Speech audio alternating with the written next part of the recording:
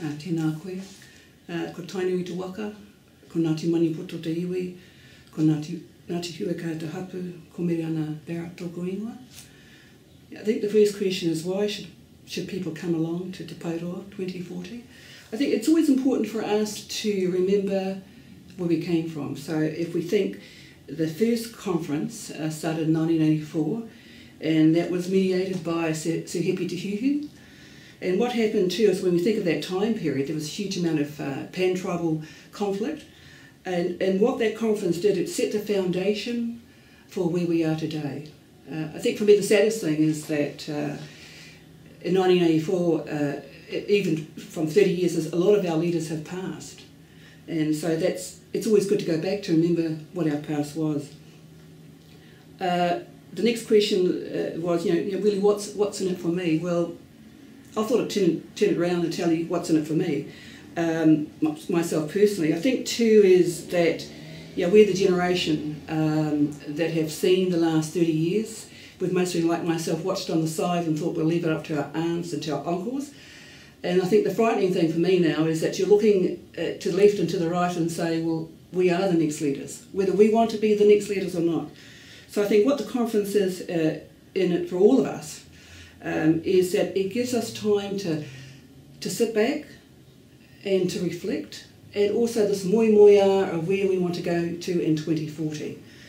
So that's really what's in for all of us.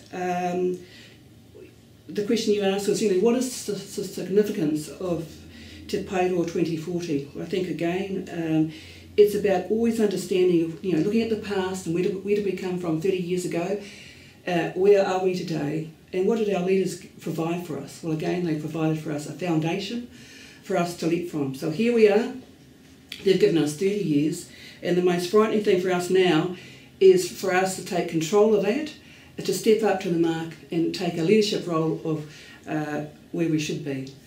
I think the strength with the Pae Roa conference is that it's very future focused. The discussions looking at iwi development and whānau wellbeing. There's a balance between economic, social, cultural and environmental management. I'm an accountant, and I think the strength for me is the privilege to actually be there for accounting to be acknowledged, and I think the debate is for everyone to come around the table and to debate that. What I'm looking forward to is for Māori businesses or Māori business experts, Māori academics. More importantly for me is those Māori communities coming on to engage and saying, actually, no, that's not what we want. That's what you think we want, but we want something different. What I've been doing is actually talking to others about coming along who don't come from New Zealand and saying, you need to come to this conference to understand what direction Māori ought to be taking. So I think that's, if you said to me in a nutshell what Te Pae Roa 2040 is about, that's what I believe it's about. Kia ora.